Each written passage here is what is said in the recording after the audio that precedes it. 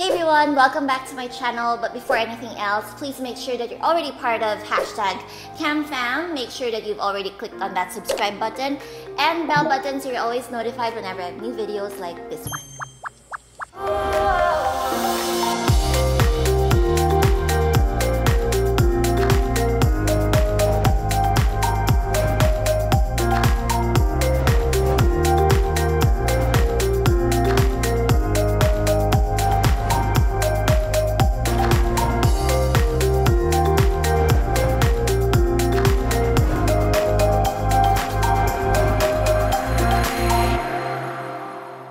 Today's vlog, it's gonna be semi-educational because we're gonna be talking about how to decode dress codes. If you're already starting to attend events or business functions or like weddings or just basically just a gathering, for sure you've already seen what a dress code is. Like you've already been required to come in a certain dress code. Now, I just feel like it's really important for people to understand what a certain dress code really entails because it's just proper etiquette and it's a way of showing respect to not just the organizers or to the event, but also to the other attendees or guests. So let's get down to it. So let's start from the super duper formal ones down to the casual ones. So the pinaka formal one is black tie. Well, if you don't consider white tie kasi is not so much used here in the Philippines, but abroad they do use white tie every now and then. But yeah, let's start with black tie. I'll try to explain white tie later. But black tie formal or black tie event. So if that's the dress code, it basically just means that it's really formal. It's kind of like strictly formal but a step up. So if, for example, for guys, they're expected to wear tuxedos with like a black bow tie or a slim black tie, but most of the time it's really tuxedos with a bow tie. And for women, you're kind of expected to be in a long gown. Like this is really strictly formal. I feel like for black tie events, I mean, you guys know that I love color, but I feel like for black tie, just to be on the safer side, it's nicer if you stick to like blacks or neutrals, or if you really want some color, then some like really dark or jewel tones. I feel like those are much better for black tie events. Nothing too funky, preferably no prints, just something that's really classic. Because when you think of black tie, it really sounds super duper classic. So now I opted for this really nice like velvet dress. It's very simple. It's got just a nice low-cut back, but it's still very decent. I'm not showing a lot of skin. It's a very subtle way of showing skin, and the silhouette is super duper classic. So if you're wearing something like what I'm wearing here, where there's no beads, no lace, not a lot of embellishments, it's just basically a really simple silhouette, then you can always dress it up with accessories, bring out all the bling, all the diamonds, the big jewels, the Madame Tita jewelry. That's when you bring it out, and you can easily dress up your outfit and make it look much more formal than its original style. Of course, women are expected to wear heels. If you're not good with heels, then you can always just wear a little bit of a heel, like a lower heel, or if you're wearing flats, I mean, understand if like, especially if for our more mature community, for example like our lolas and stuff like that, they of course can wear flats, but it's nicer if you're wearing flats, then just make it more formal, meaning there are embellishments or beadwork or diamonds on the shoes, or they're more on the dressier type of flats, not really like your normal Malay flats. And I know I mentioned white tie. So white tie is basically a step up of the black tie. So usually this is where all the big poofy gowns come out, the structured gowns. It's very Met Gala or like very Oscars, that type of dressing. So it's really like the sky's the limit. This is where you can be extra. We don't usually have that type of dress code here in the Philippines. Usually we use like, let's say, gala or like ball gowns or something like that. But that basically means white tie.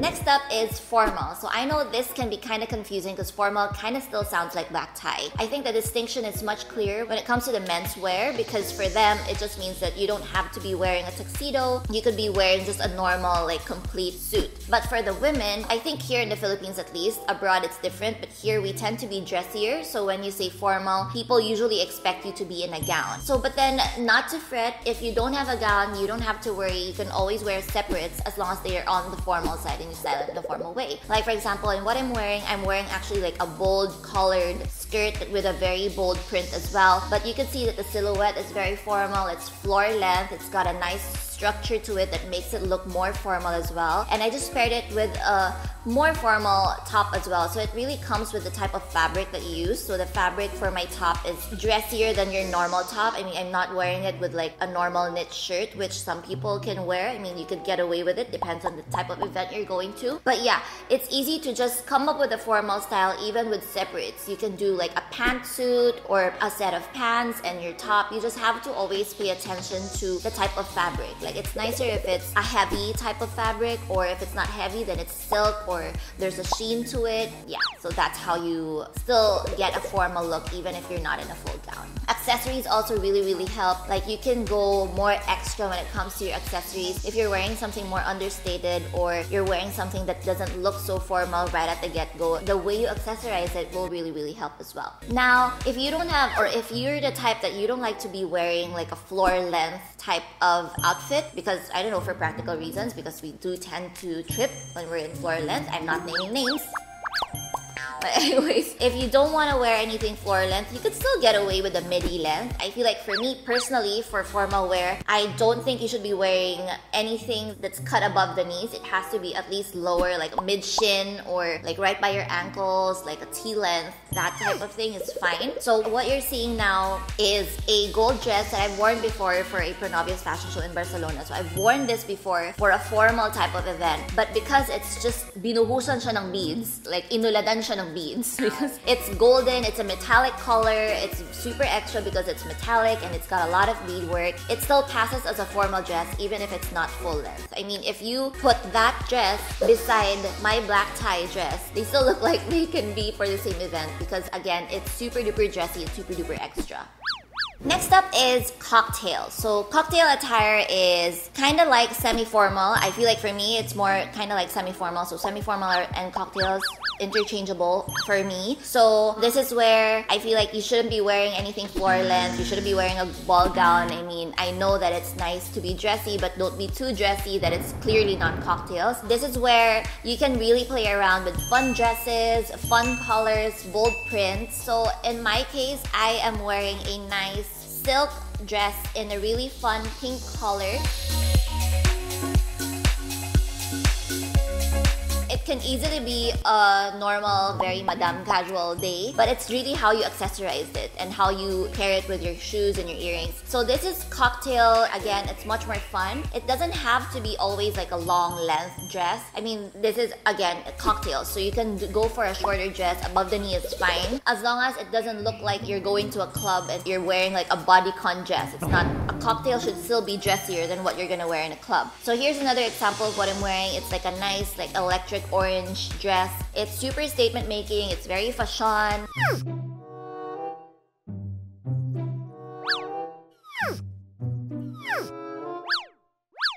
And what makes it still cocktail and semi-formal is that it's got a nice, more formal fabric, like it's a metallic sheen. So again, you have to pay attention to the fabric. If this dress was in, let's say, a knitted fabric, like let's say, I don't know, wool, mainit, yes, then it kind of looks like it's smart casual and not cocktail. You get what I mean?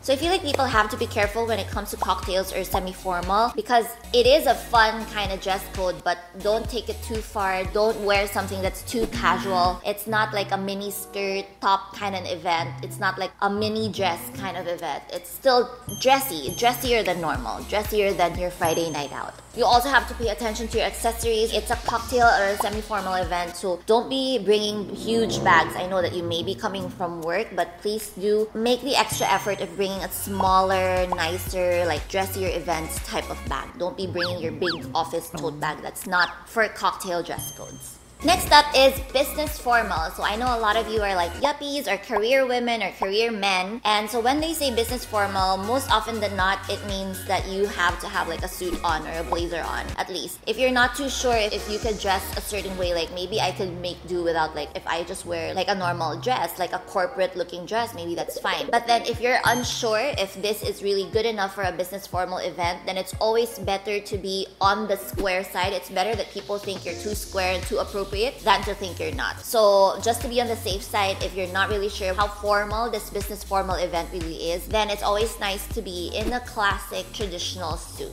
I feel like for me, it's nice if you're in a business formal event that whatever you're wearing inside, even if you have a blazer on, you still have to pay attention to what you're wearing inside. It still has to be the kind of top that is appropriate for work. You cannot be wearing like a silk camisole that's like this low because, I don't know, I have a blazer on, that's fine. No, because you have to think that when you take off your blazer, you still look proper and you still look decent and it's still very businessy. And I think anything that has a business something or a smart something, you always have to be wearing closed shoes. I think it's much more formal, it's much more business appropriate. Again, this is just to be on the safe side. If you're not sure, it's better to be appropriate than to offend or to be improper. Also, please pay attention to the color. Again, it depends on what kind of industry you're in or what kind of event that is. But if you're in a normal, strict corporate type of business formal event, then it's much nicer if you stick to neutrals, nothing too loud. I know that you're fashionable deep down inside, but you can still be fashionable while being conservative or while being traditional. You know, you don't have to always be breaking the rules and being a rebel. There is a time and place for all of that. And also when it comes to your accessories, it's better to be on the simpler side, like a simple stud, simple necklace, nothing too loud. Unless you're the boss, you're the girl boss, then okay,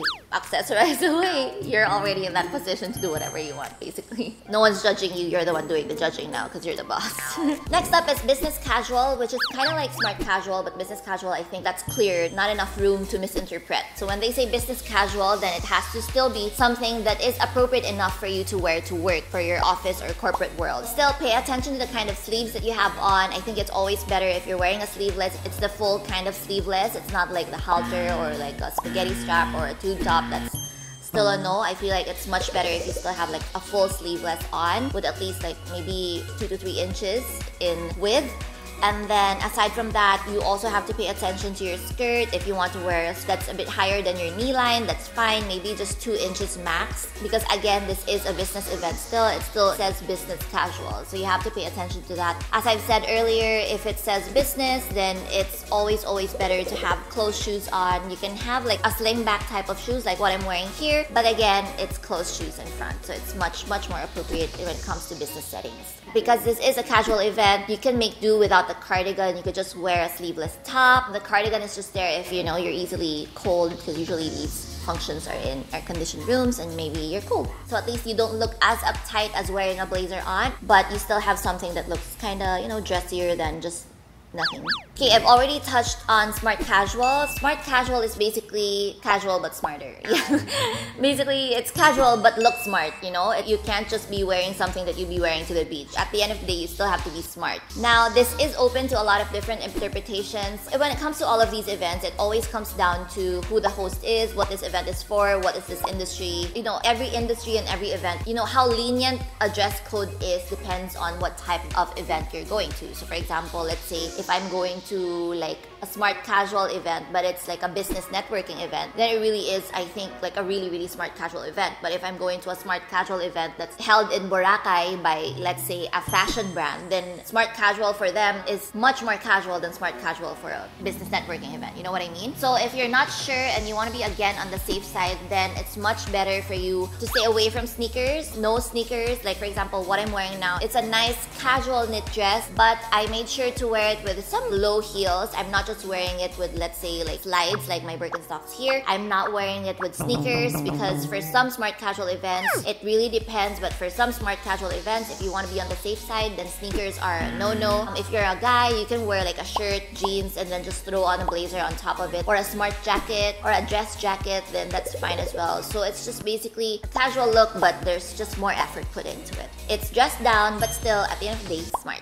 And last but not the least, casual, which means anything goes. You can wear anything you want. Again, there's always an exception. You always, with any of these events or any of these dress codes, you always have to consider the host. What kind of person is the host? Let's say, if I were saying that, guys, just be casual. I just booked the function room. It's just a casual thing. So you know that I booked the function room, so don't be coming in your flip-flops and your jersey shorts and your jersey top. You get what I mean? So you always have to think, when they say casual, okay, I know casual, I'm free to wear whatever I want, but you also have to consider the venue. What is this? Is this like a birthday party? Is the host the type of person who's like a dressy type of casual? So these are things that you always have to consider. So that's it for my decoding a dress code. I really wanted to do more types of dress codes, like maybe beach formal or beach chic or like boho chic and stuff like that, but maybe that's for another time, another vlog. Let me know if you guys are interested in a vlog like that. Leave a comment below. Give me a thumbs up if you guys like this. If there's anything that's confusing, I know I tend to babble and like go around in circles, but I hope that Joanna, my editor, was able to edit me well.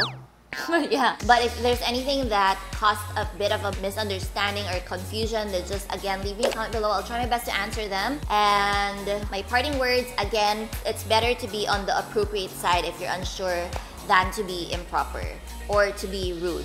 And again, always consider your host, the event, the venue. These are things that will help you understand or gauge what kind of formal is the formal event that they're expecting.